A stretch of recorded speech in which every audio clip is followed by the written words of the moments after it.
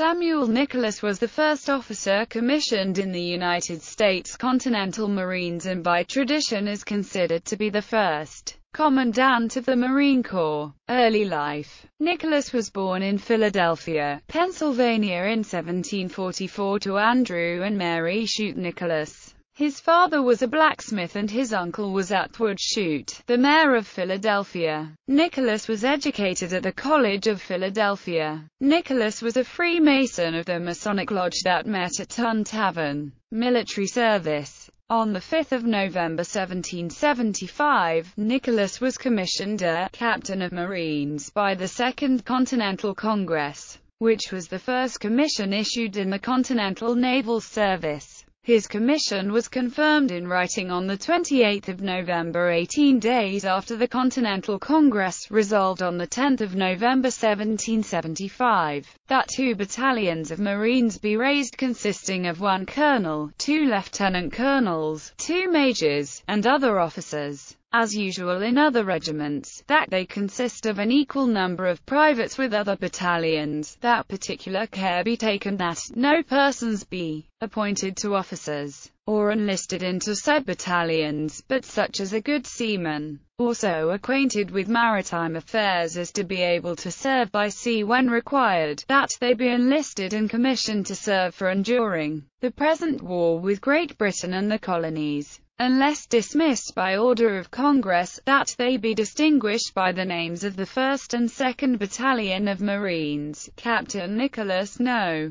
sooner received official confirmation of his appointment to office than he established recruiting headquarters at Tun Tavern, Philadelphia. By January 1776, having recruited a sufficient number of Marines to man the vessels that comprised the Continental Navy in the waters of Philadelphia, Captain Nicholas assumed command of the Marine detachment on board the Alfred. With Commodore S.E.K. Hopkins in command, Alfred set sail from Philadelphia on the morning of 4 January 1776. The following month witnessed the baptismal fire of the Marines. Battle of Nassau. Lord Dunmore, with the British force under his command, had collected a store of arms and provisions at New Providence, in the Bahamas, and had done a great deal of injury along the colonial coast, particularly the shore of Virginia. Commodore Hopkins had been ordered to proceed to Obaco in the Bahamas, and from there to operate against the force of Lord Dunmore. Here the Commodore decided to make an attack on New Providence, capture the enemy's stores and cripple his supplies.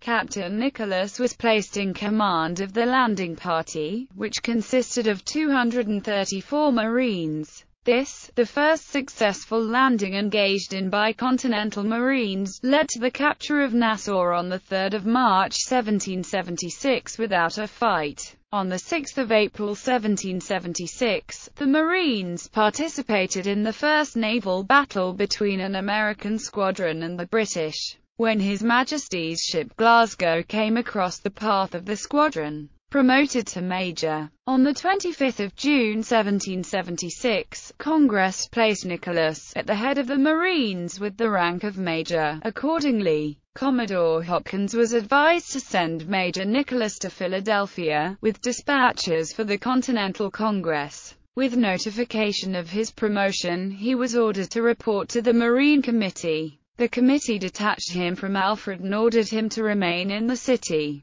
to discipline 4 companies of Marines and prepare them for service as Marine Guards for the frigates on the stocks. Having recruited and thoroughly organized 4 companies, he requested arms and equipment for them. 1776 to 1779. In December 1776, he wrote Congress, "The enemy having overrun the Jerseys, and our army being greatly reduced, I was ordered to march with 3 of the companies to be under the command of His Excellency, the Commander-in-Chief." This was the first example of a battalion of Marines about to serve as an actual fighting unit under the direct command of Army authority. The Marines did not, however, engage in the attack on Trenton. On the 26th of December 1776, which followed General George Washington's crossing of the Delaware River, they were attached to General John Cadwalader's division, which was ordered to cross the Delaware to Burlington, New Jersey, south of Trenton, in concert with Washington's crossing to the north on the night of the 25th of December 1776, but was turned back due to ice floes on the river. After the First Battle of Trenton, the battalion of Marines under the command of Maj.